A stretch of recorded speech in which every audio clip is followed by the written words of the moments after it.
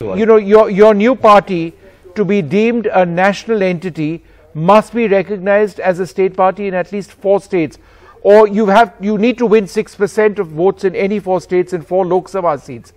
Won't it really be a long time before you get to being what you truly aspire, a national level party? Not exactly, Vishnu. See, it's the agenda which is important than the status or the recognition. And if we are talking about the recognition and the status, yes, we have some experiment fields ahead of us. One can be the Karnataka polls also.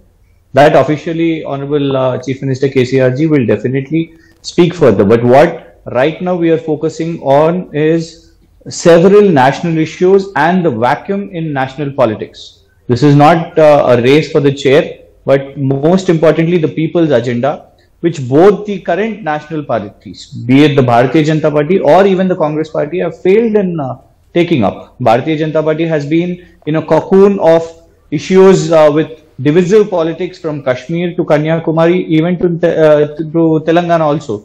You see, they raking up. I mean, one movie becomes a political issue. One movie on Kashmir becomes a political issue. Hijab, halal, banning Urdu, this kind of politics. And you see Congress Party, unfortunately, we do not want to criticize Congress Party or any political party at this juncture, but 8 years is a long time, Vishnu, to choose a party president. So they are busy with that. What we want to take up with this platform is raise national issues. We have put up questions to Honorable Prime Minister Modi ji, and every time he comes to Telangana, he gives only political statements. You see, last 5 visits to Gujarat, 58,000 crores.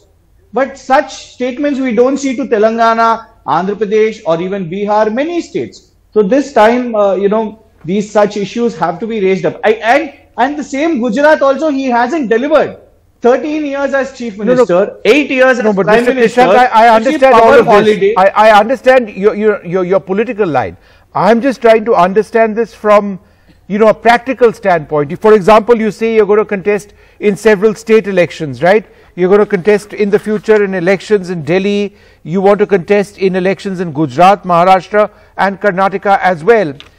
But these are states where there's a very strong presence of other parties. For example, in Delhi, the Aam Aadmi Party presently seems invincible. And I understand that you want to offer a forum which has a view which is different. But elections in this country are all about winning. How do you intend to do that? See, I think, Delhi is far ahead. If you see Karnataka, a former Chief Minister has already come today, shared the platform on our decision today, and he's ready to work with us. That itself is a very positive note. Yes, there could be seat sharing, there could be understanding. A consortium of like-minded is important, Vishnu, where we all understand that what we are fighting, whom we are fighting, and what is the ideology we should put ahead in front of the people. That is more important. When we have this policy making, seats, numbers and all is one second, I mean, just politically, Mr. Kumaraswamy was with you today, right? Yes. And so therefore you are saying that the presence of Mr. Kumaraswamy is something that can work towards an alliance eventually in Karnataka. Is that what you're suggesting?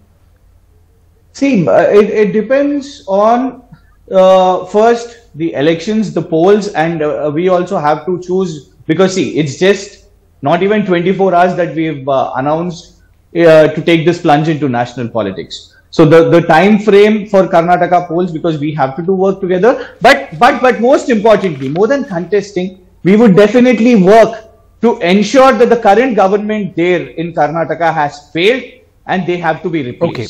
So that campaign will be our priority. Okay, I'll come back to you. We've got plenty of